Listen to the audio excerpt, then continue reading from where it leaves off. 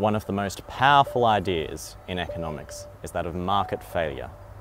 That's because it considers what happens when the market mechanism, which is this venerated idea, fails to achieve the outcome that's optimal for society, and when Adam Smith's invisible hand breaks down. On the surface, it looks much like the standard demand and supply model that you're all familiar with. Where it differs is that it realises that the private costs associated with supplying a good aren't always equal to the cost to society.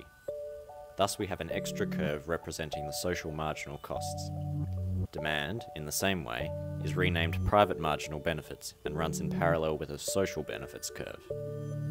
These twin curves come into play when there is an externality in the market, an effect on third parties arising from production or consumption of that good or service. Merit goods have positive externalities, and demerit goods have negative ones. Because the externality is not factored into the market price, merit goods like education are undersupplied by the market, and demerit goods like cigarettes are oversupplied. Almost any global issue can be looked at through the lens of market failure.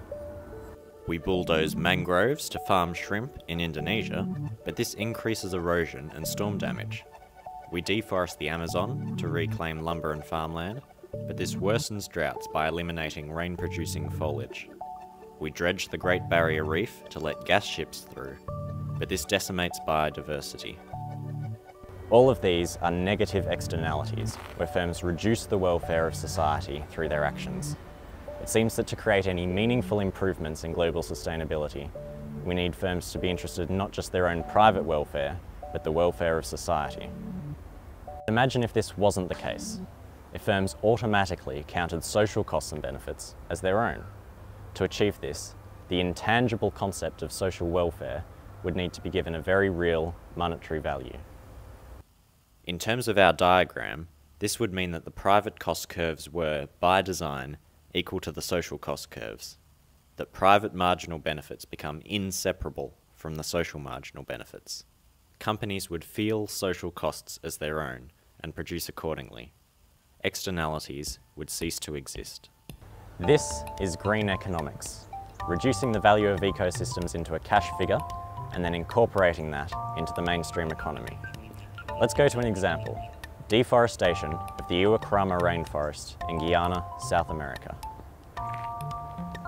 Clearly, the choice to log ancient rainforest is only based on a weighing up of private costs and benefits. For an individual, the land will earn more profits as a farm than as a jungle. But if you include the social benefits in that analysis, the opposite is true. While the farm generates enough income for one household, the rainforest provides thousands of dollars worth of services to the community, from soaking up CO2 and generating rainfall to providing a habitat for indigenous species. But because the landowner doesn't consider these, he chooses to use the land as a farm. The green economic solution to this would be to simply make firms pay for using the services provided by the rainforest. That way, the rainforest would earn more income for the owner than the farm would, and it wouldn't be torn down. But there are two problems with this idea. The first is the question of what price to sell them for. How much, for example, are the erosion-preventing properties of a rainforest worth? Economists know the answer to this thanks to a body known as TEEB, the Economics of Ecosystems and Biodiversity, which was set up by the UN in 2007. For instance, we know from their study that mangroves that protect the Indonesian coastline from tsunamis are worth around $215,349 per hectare. Coral reefs, mostly due to their tourism value, are worth around $1.2 million. And interestingly, a hectare of rainforest like the Uwacrama is only valued at $24,000 or so, whereas farmland, even less valuable, checks in at 10 grand for the same area. So we know more or less how much ecosystems are worth in monetary terms. The other decidedly more tricky problem is getting firms to pay for using them. In reality, this means getting a profit-driven company to pay for using, say, the rainfall generated by the Uwacrama forest when they can freely access it regardless of whether they choose to pay up. Sound preposterous? Well, it is.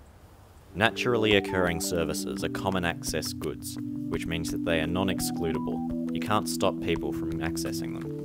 Why would any self-respecting individual choose to pay for something that they can get for free? That, however, hasn't stopped one firm from trying to market such ecosystem services. Canopy Capital is a British company that has bought the rights to market the Uakrama rainforest. If you're interested, they'll sell you any number of rainforest utilities.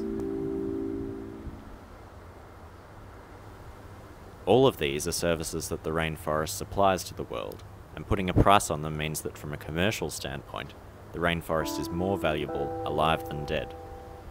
Canopy Capital, however, has yet to make a single sale. We don't have a solution to this. Are profit-driven firms ever going to pay for a common access resource they can get for free?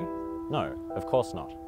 But if we are to solve massive economic challenges like climate change, we might just need to find a different answer to that question.